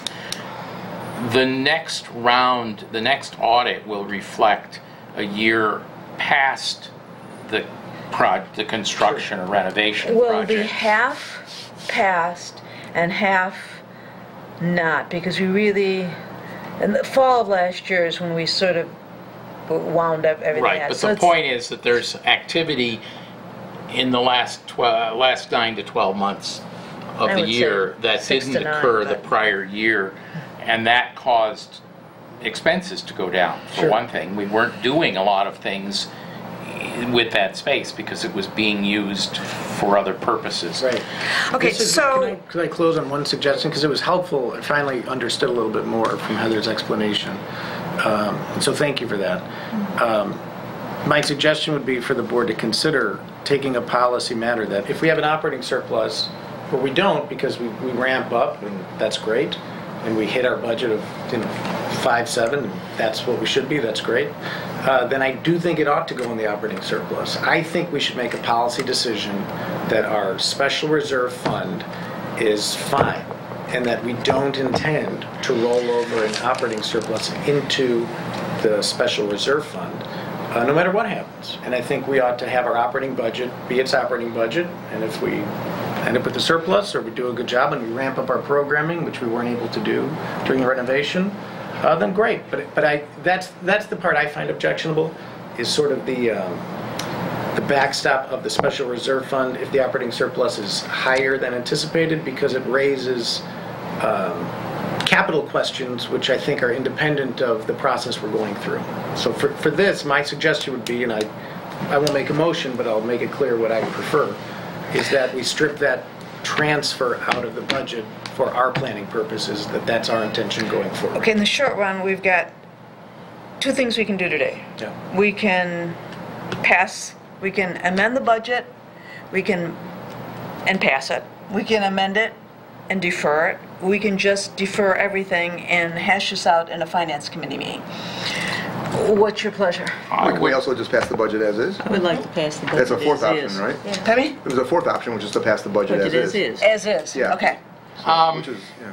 I'm going to offer a motion that reduces the anticipated transfer to 500,000 with, we certainly can amend that later after we've had further discussion, but we don't have the audit and we don't have some other information that could have an impact on that. Part of the challenge in this whole budgeting process is that the fiscal year's already begun for which this budget is intended, even though we don't collect the taxes for it until next year. Right. So I'm very cautious about trying to get sharp focus out of a crystal ball that's going to be fuzzy even after we have the audit completed. So what I would recommend is that we approve the budget and appropriation ordinance with an anticipated transfer not to exceed 500. That simply gives us permission if there's a surplus. It does not obligate us to transfer a dime. And this does not cause the transfer. That requires a separate independent action. Also, keep in mind that we don't levy for the amount of this transfer. This does not affect the levy. This affects the budget and appropriation ordinance. So it's permission, it's giving ourselves permission if the circumstances put us in that position. it does not obligate a transfer to occur. Okay, Ron, I'm going to take your motion, which is to be specific on the ordinance number 2017-18-183, on the page 3 of that, item 5, on the line there where it says 900,000, Ron is proposing an amendment so that that would be 500,000. Is there a second? I have still questions. Okay. My questions are twofold. Number one, I mean, the most important thing to me is to approve a budget tonight so that Barbara's not handicapped. Okay. And the most important thing to me tonight is that we pass a budget so that Barbara's not handicapped, and by extension, we keep the efficiency of the library moving forward so it has a budget. Secondly, I have a question, which is, let's say we do this amendment as Ron proposes, and we end up with $700,000 as a surplus down the line. You had mentioned before, Heather, that there are some kind of legal consequences if we don't roll that money. So, Right. so to me, I understand what you're trying to do, Ron, and I appreciate that. But by keeping it at $900,000, we're keeping ourselves safe, so to speak, so that if we have to, we can move that amount in. We have gone over, Dan, you were not, again, at the finance meeting where we discussed this. I mean, most likely it's going to fall under the $500,000. But we are in a very tricky year here again, as has already been cited, because we're just ramping up again to full function. And I just feel that I believe this is trying to handicap the library for I have to say it, for the resume of the board. There's certainly a lot of things out there about pressure, about being fiscally responsible, which I am all about, and I think everybody on the board is about. But part of being fiscally responsible is not trying to shortchange the operations of the library for someone's resume. And that's what I feel is going on here. And I think that the amendment should say this, that we should not amend it and keep it at the $900,000. Well, let me So it's been suggest, moved. though, that the, There's no reason not just- to, sorry, because it's not going to hurt anything by Right. keeping it where it is, and we've had it there for a reason. we Okay, will so have... Ron, just one Yeah. second. There's been a motion. Is there a second? If I don't hear a second, then there's no motion. Okay. Second. Pardon? You're going to second it? Sure. Okay, so now there's a motion on the floor. Okay, thank you. Sure. Let me suggest, though, that we will have the audit before we have to adopt the levy, and at that time, we can pass an amended budget and appropriation ordinance if the circumstances you're describing occur. So if you pass an amended one, isn't that about twice as much work? You've got one and then you're going Yeah. back. Yes, it is. But we're up for it, aren't we, Lisa? Well, let's ask the person who does the work. Yeah. Cynthia, is this twice as much work to change a number in the... Yeah. Oh, by far, it's more than that. It's adding an unnecessary complication To from my amend it. perspective. We're doing something here for eyewash.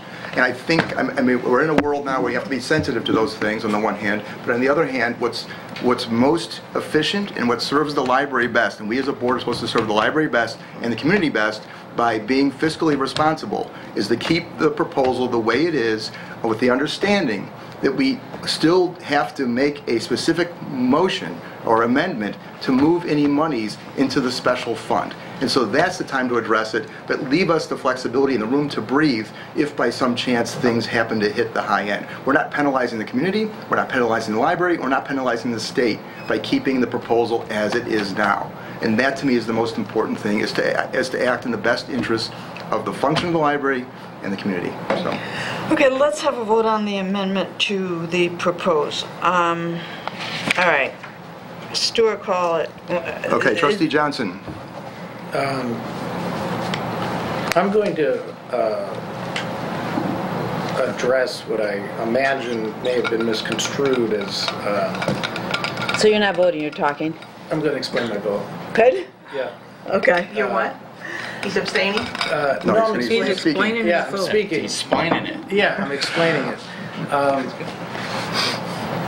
So I don't think anyone's engaging in any resume building of the board, and I don't think there's any eyewash is happening, as you may have suggested. I think there's a real debate about the size of the budget, and it's essentially just a budget question, and whether the budget is too large. And I think the legal consequences that we potentially face is if the operating surplus is too big. And that's really the legal.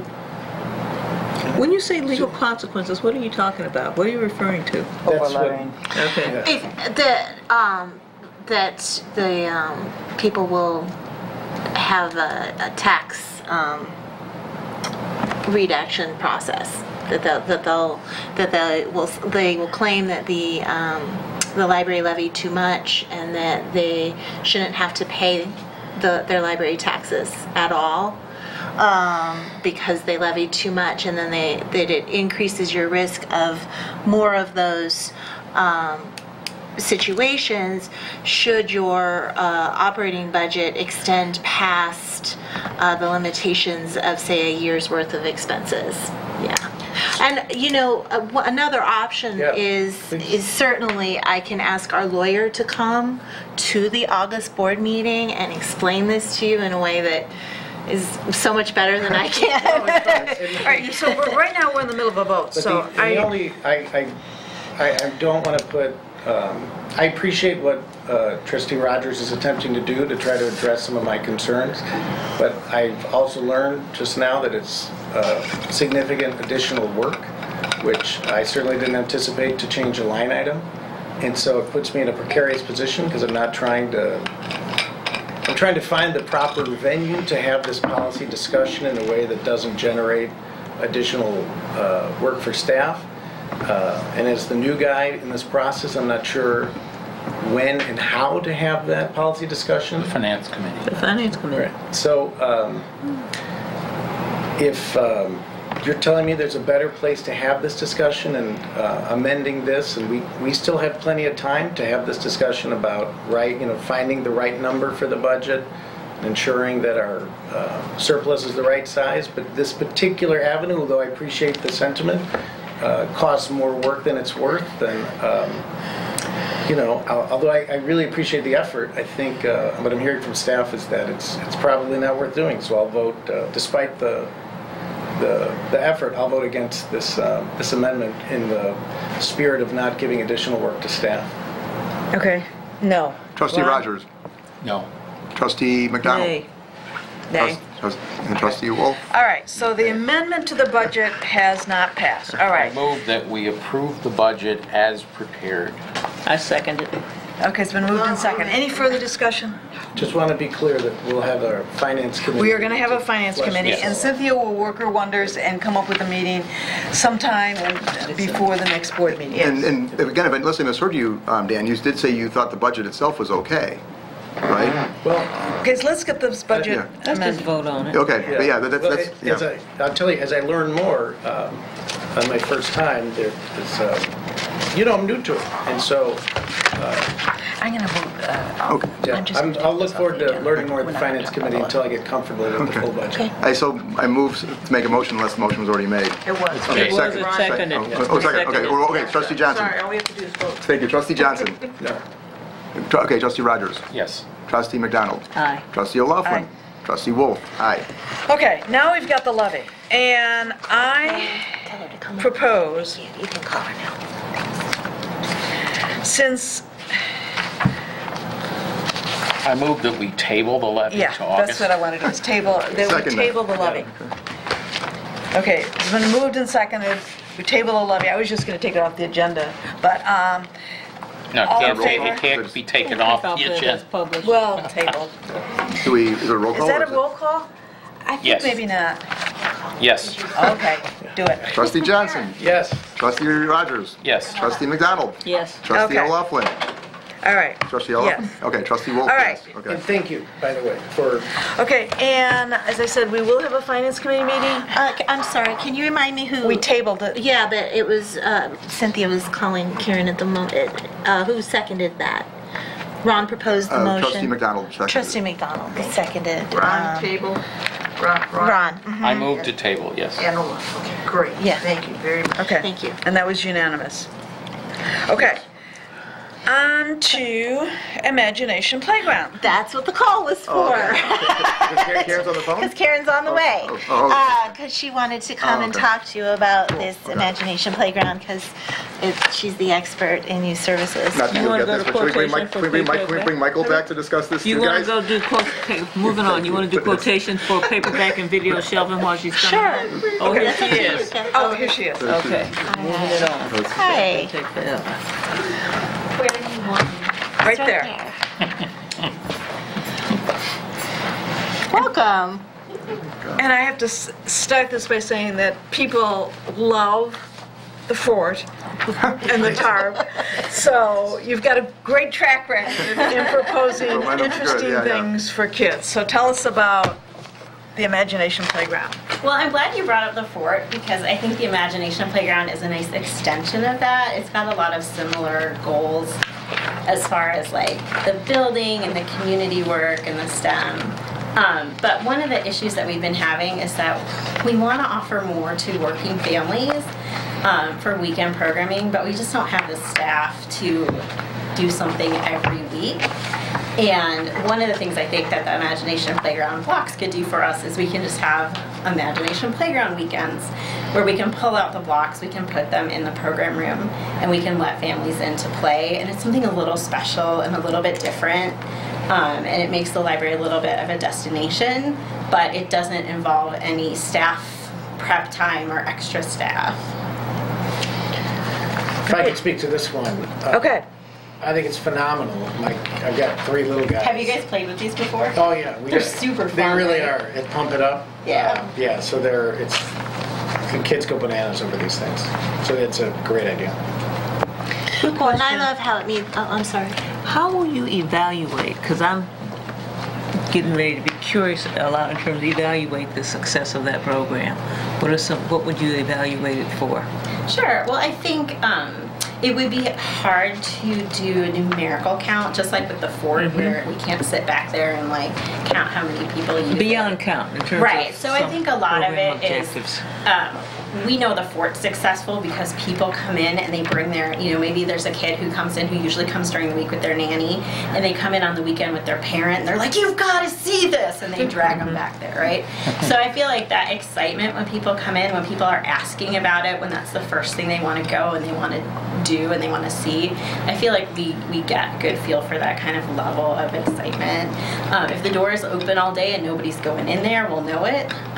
The mess is a good indicator of the level of interest. Okay, so will you be documenting some of the things periodically? And that's another discussion that I'll have, but I'm just curious since this is coming up for budget in terms of documenting some of the stuff we're Yeah, spending. one of the things we've been talking about lately is how do we document things that are kind of non-numerical, and we've been trying to keep sort of anecdotal stories that people see at the desk that are of interest, and we've been trying to do more of that, and I do think it's a really good idea to especially do that around new programs or new services that are being offered to kind of document those responses that people are having. I'm sorry to interrupt you. Oh, yeah, and one of the things I also really like about this particular product is it's very intergenerational and multi-age and multi-ability. And so, it's hard to find really great play sets that work on so many different levels, and this one really does. Karen and I talked a lot about it. She investigated many different types and came up with this one for a reason, because it really does hit all those marks that we're seeking. And you could take it outside, I see. It can go outside, yeah. It's not supposed to stay outside, although I have seen outdoor playgrounds that do it. But yeah, they are, they can be used outdoors. So, depending on what our front space ends up looking You could like, I use think that. on a nice day, it would be super fun to do it outside. Move approval of the expenditure for the play. Second. For not to exceed 9,000. Is that sufficient? 9,000? 9,000. Is shipping included in there? Yes. Yep, shipping is $7.85. Did you want us to say 9,500? Maybe. I would note that No, for very it's not small 9,000. differences, the director Yeah, already she wants an has extra authority 500. For Just- what? Oh, right. to Just as a approve. niece. No, you've had it. It's ordered. So Okay, you 9,000. I mean, if you think that there's more than $35 of of additional costs that could happen, we can, we can include a larger number. But, You don't anticipate any, okay, we're good then. 9,000. so I think, okay. I think 9,000 is probably a good number for this. Okay, so, I second Ron, it. okay, second? I second it.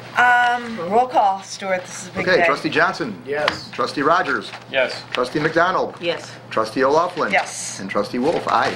Okay, thank you. You guys should come play with them. Thank you for... Yeah, we're gonna have a What trustee color play are game. they? You have a board meeting down there. What color will they be? They're blue. Okay, They're they're big always blue. blocks, and they're Yeah, like the picture, right? Okay, Yeah. I didn't know if they could Picture. come in colors. like that. I don't know if They're all you could get red, if you could get yellow. Okay. Thank you, Karen. LFI. Okay, this is for new media shelving. If you've seen on our DVDs, first of all, they're packed in there. Our collection's extensive and wonderful. It's amazing everything circs and everything does. It's, you know, we have been doing some weeding and things as well, but we've run across DVDs that have circed 200 times, which is crazy. But what it means is that our collections are growing also because of our new DVD rules. Our circulation is increasing in that particular format. People love getting more movies for a slightly longer period of time. So we wanted to change the zigzag shelving to flat, regular shelving. I mean, it's a kind of a deep well, so it makes them in a line, spine out, sort of like a book. We do get a lot of complaints from our patrons that a lot of them are out of order with the zigzag shelving, as well as difficult to navigate and browse. You know, it's something that we've been hearing about for quite a few years now, and now that the collection's growing, traditional shelves also will allow you to have more on the shelf. I move approval of the paperback video shelving for an amount not to exceed 9,000. What did you say? Another 9. 9. Okay. Can I get a second? Second. Okay. Any Uh, further discussion? Trustee Johnson. Yes. Trustee Rogers. Trustee McDonald. Yes. Trustee O'Loughlin. Yes. Trustee Wolf, yes. Hey, actually, I forgot, I wanted to ask one more thing about the thing Karen was just here for. The Imagination Yeah, Playground? because there's a discount on here that's listed through June 30th through 2017. Will that discount extend into July? Yes. Okay, so we're not gonna get penalized for that, okay. Right. Okay, just wanna make sure. Okay, then I didn't get, okay, thank you, okay. Yes. Okay. Okay, the next item is Lisa's expenses at ALA. I'm sure you're all aware, because we just pay attention to those kinds of things, that it is a new law that says that any trustee expense has to be specifically approved by the board. So Lisa has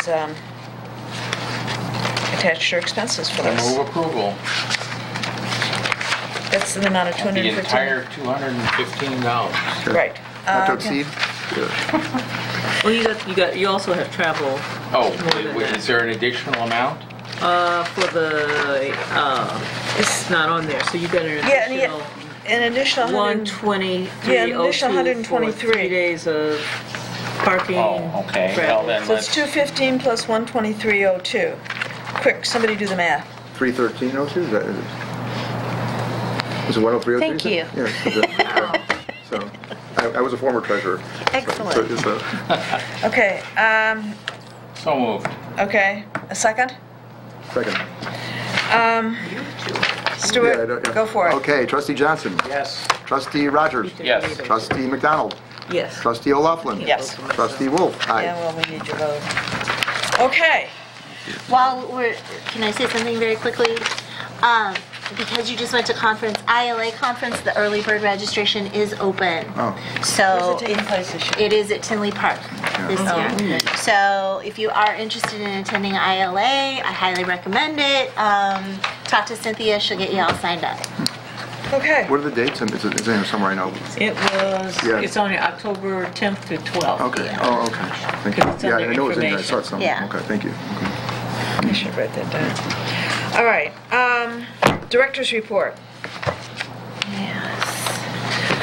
Okay, I already told you about ILA. We've been doing a lot more Learn While You Earn, and we just had another one. We did conflict resolution skills, stealthy readers advisory, display ideas. I've been bringing in people to talk to our staff about all sorts of different things, and that's going really well. Every time we have a conference, now we have a conversation, sort of a recap with any interested staff, so people who went can kind of share their information. So that's exciting. I went to ALA, so that took up a significant amount of my time in June. I listed some highlights here. Some of the things that I really liked, this idea of an all-city play day event, which was really fascinating. But I do like the idea during our strategic plan of going out and seeing how we can partner more with our community agencies and create these kinds of events for the whole community. The Chamber does a lot as well, but I think that, you know, we can really focus on some of the literacy efforts that we're trying to obtain and some of the efforts towards play-based learning, and we can really partner in new ways. So I thought that was really exciting. Been thinking a lot about Library of Things. I put a line in our budget so that we can experiment with that. Try to circulate some actual physical objects. I made a whole list here of possibilities. Doesn't mean we're going to do them all, but hey, the world's our oyster, right? Puppies. Puppies, Yeah. yes. Academic libraries do puppies, like during finals Okay, week, so yeah. you can check out a puppy to de-stress. It's fascinating. I went to a We Need Diverse Books session, which really got me thinking a lot about equity issues in our collections as well as in our programming, and how we can go into our planning process in a different way to make sure that we are reaching all audiences. So that was really interesting. And Hillary Clinton was amazing, and that was the highlight of the conference for me, just to hear her speak about her love of libraries. And I saw Lisa at the Ron Chernow one, which I didn't put on here, but he has a new book about Ulysses S. Grant.